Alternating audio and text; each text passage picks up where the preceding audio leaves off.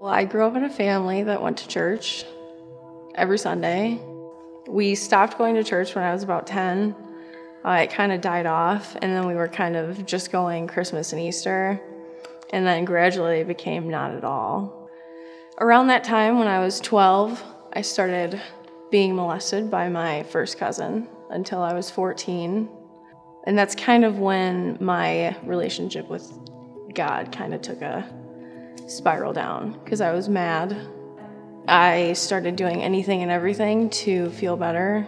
So I would do drugs, alcohol, anything. And I would try to talk to God, but I think I wanted a relationship, but at the same time, I was so frustrated and angry with what I had gone through. I needed somebody to blame. So that was the one person I could do it to, and I knew he wouldn't go anywhere. Then I got married when I was 18, had 3 babies from there, back to back. And after the last one, I started realizing that because I didn't have the drugs and alcohol, the feelings started coming back up, and I could tell that something wasn't right.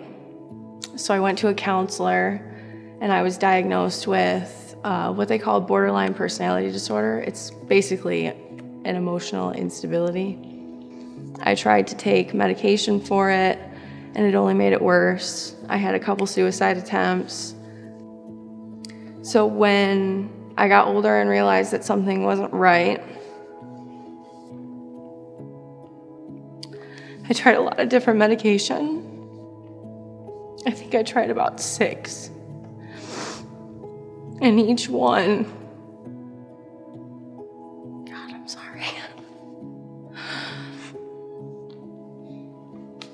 Every time I got into a car, I just thought of what it would be like to just run off the road and not be here anymore. I spent a lot of days thinking that I wasn't worth anything. I wasn't good enough. All I could think was I just hate myself. You know, I just don't want to be here. And I don't know why God is letting me feel this way.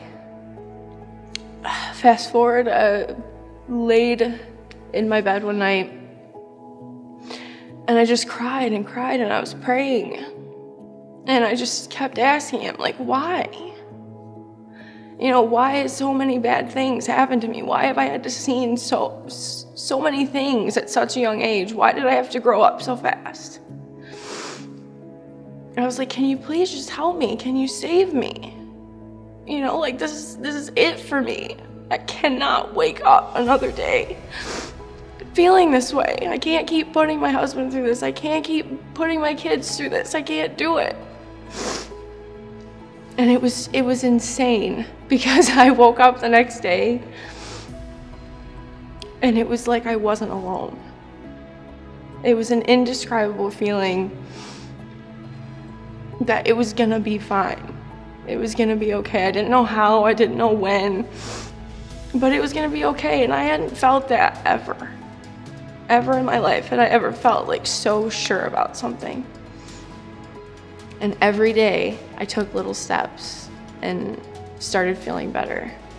And I had never, ever felt like that. And it was weird, because when I was praying and I cried myself to sleep praying to him, I wasn't expecting to wake up and everything be different. And ever since then, everything has been different. I feel free from everything. And when like, all of my negative thoughts were replaced with good ones. And I can't explain it. The only explanation I can come up with is that he is there with me. So whenever I get a negative thought, I replace it with a good thought. And it's easy to do that now. It wasn't easy to do that before. I've struggled a lot throughout my life. You know, I developed eating disorders. I've struggled with bulimia. So to be free from everything, or at least not be alone in dealing with it, I don't know what would have happened if I didn't give myself over that night. My name is Mariah Cendeck, and I am getting baptized today because God has thoroughly set me free from every single thing I've ever been through.